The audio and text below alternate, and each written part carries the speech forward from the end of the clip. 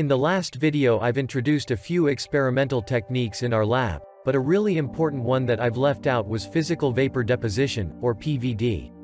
Well, an ultra-high vacuum system is not something commercially available, and that's a place in our lab where your innovation and creativity gets to spread its wings. This has been quite a big part of my research work all these years, and I am grateful for having our amazing group members around for all these. This video is not really about the story of my PhD experience though, but when I was making this video, I realized that your learning process here is going to be largely virtual, so my goal is for you to come away feeling like you have participated in designing our experiments yourself. That is, cover all the awesome stuff, but in a way that makes you think, yeah, big deal, that's not too hard for me to come up with. So let's go into some details. As you might recall from discussions in our previous video, we know that the density of a vapor-deposited glass depends on the deposition temperature for many glass-forming molecules. Now you wish to examine the effect of deposition temperature on a new glassy system. Suppose you have a functional ultra-high vacuum chamber, and it can be tailored to meet your needs. What would you do if you want to study the effect of deposition temperature on the properties of a vapor-deposited glass? You might say, okay, that's straightforward, just control the temperature of the substrate. And since we're looking at how density changes with temperature, if you're satisfied with 5 data points in a curve, you're good to go by simply doing 5 experiments. But if you want more, say 20 points, then you won't want to be fed up with doing the same experiment 20 times. There is an easy fix to that. If there is an identical temperature controller on the other side, and the 2 stages are set to 2 different temperatures, then you can bridge a silicon substrate in between and have a temperature gradient generated. The properties of glass deposited on different portions of the temperature gradient will vary accordingly to its local temperature. Isn't this exciting? Well, here's more. By the same logic, since film thickness matters, we had to further modify the vacuum system to be able to monitor the thickness of the glass film being deposited.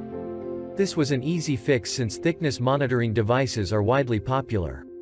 The change of thickness with time is also known to play a role in the stability of PVD glasses. We were able to fine-tune the heating power applied on the glass-forming material to alter its vaporization rate, and therefore the deposition rate. Okay, so much for the brainstorming. The things you are going to see next has taught me what it means by the saying, talk is cheap. Because I've marked most of the elements in the drawings and photos, I won't spend time explaining what they do in this video. I just wanted everyone to appreciate how complicated the setup is.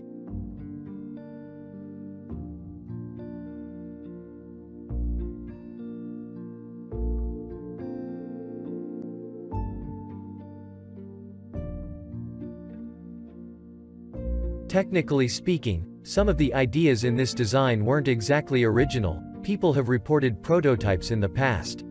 What we have done, however, is we have substantially improved the accuracy, precision and film quality of temperature gradient samples in vapor deposition experiments to a whole new level. Equipped with the state-of-the-art ultra-high vacuum system, we were able to prepare vapor-deposited glasses of TPD, as functions of both film thickness and deposition temperature, and characterize their density. At the beginning, I introduced the concept, glasses, from those formed by cooling down supercooled liquids, so I'll include the data for a liquid-quenched glass made at the standard cooling rate of 10 Kelvin per minute. Because this is a well-defined state, we can use data from an accurate model to replace the actual experimental data. We shall first look at the case of a thick film of slightly over 200 nanometers thick. As expected, the as-deposited film is denser than liquid-quenched glass, less dense than supercooled liquid, and shows the largest density change around 0.85 Tg. However, as film thickness is reduced to 50 nanometers, some of the glasses are also becoming denser than supercooled liquid. We soon realized that this was no artifact after seeing that a 37 nanometer film shows the same phenomenon.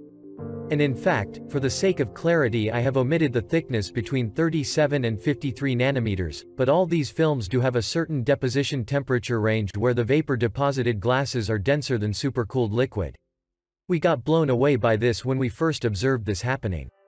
As we recall that supercooled liquid is a metastable liquid representing equilibrium, it defines the limiting configuration that a vapor-deposited glass can relax to achieve. But in this figure, we clearly see that this so-called equilibrium limit has been violated. Now what is the significance of this? As we were talking about the PVD process, at a given deposition temperature, free surface molecules are hypothesized to relax into lower energy non-equilibrium states. That PVD glass is what has been extensively studied by the glass community. However, for what we are seeing here, the thin vapor deposited glasses are lower in volume or energy than even the supercooled liquid. Structural relaxation will not allow the molecules to bypass equilibrium, so this thin PVD glass is probably a new state of matter, and may require a phase transition to be formed. Aside from experimental results which are always truthful, much of this theory is still pure speculation. For what it's worth, these results are certainly a strong force of motivation for us to figure out what exactly is happening in these ultra-dense thin films. I shall move on with a few attempts. We've tried to raise the stability a little further. Here's a term I'd like to introduce: film-substrate interactions. We prepare molecular glasses on a silicon substrate. Not denying the credit of its excellent optical properties, it also isn't quite the best fit for organic molecules.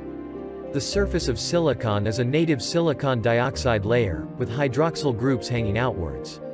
And TPD is an organic compound. The polarity between the two are a terrible mismatch. Just so it doesn't get confusing, this sphere of TPD here is not a film, but a droplet of liquid TPD at high temperature. It can choose whether to spread out on the surface or to stay away from the surface by curling itself up. But this repellence is something we can change. We can adhere a thin polymer layer to the silicon substrate, polystyrene for example. If aryl groups replace hydroxyl groups on the substrate, then the TPD film will interact a little more strongly with the substrate. Obviously the polarity of the substrate is making the difference here, but if we want to be a little more quantitative, we can look at the contact angle between the liquid and the substrate. On the silicon substrate the angle is large, while on the polymer substrate the angle is small. In terms of film-substrate interactions, a smaller contact angle indicates a stronger interaction, and vice versa. Now what happens if we vapor deposit our glasses on polymer substrates instead of silicon substrates? Here's some data I have that shows the difference. When we look at a bulk film of around 200 nanometers deposited on a weakly interacting substrate, and perform a heat and cool cycle to transform the vapor deposited glass to liquid quenched glass, this is what the process looks like. While we are still interested in the density increase, there is another metric we can pay some attention to. At some point above Tg, the vapor deposited glass wants to break free from its packing configurations, and become a supercooled liquid. That temperature point where deviation happens is called the onset temperature of transformation. The higher it is, the more inert the stable glass is. Well, if the substrate is replaced from weakly interacting to neutral, then in the same heating ramp, the transformation is delayed to take place at a higher temperature. But the density of the vapor deposited glass on both substrates are about the same. This is no longer the case in thin films though. For this pair of vapor deposited glasses slightly more than 20 nanometers, not only is the transformation onset temperature higher, but also the density of the glass film deposited on a neutral substrate is higher. This indicates both the higher kinetic stability and a higher thermodynamic stability. To understand the significance of this result, we have to know that previous studies on thin films showed that you cannot have both thermodynamic and kinetic stability at the same time. Quite the contrary, in our results, the two flavors of stability actually do come hand in hand. And, man, oh man, there is so much more to say. So much that I don't want to call it done here. The fundamentals of stable glasses extends to corners well beyond measuring density. So I strongly encourage learning more about our work on our group webpage. The links are in the description below, and that, I think, is really where things start getting more interesting. Also, please feel free to contact us to discuss anything you want to know about our research. At the end of this video, I want to thank those who made my research work and this series possible. Thank you all for watching, and I hope you've enjoyed these videos. See you in our video channel.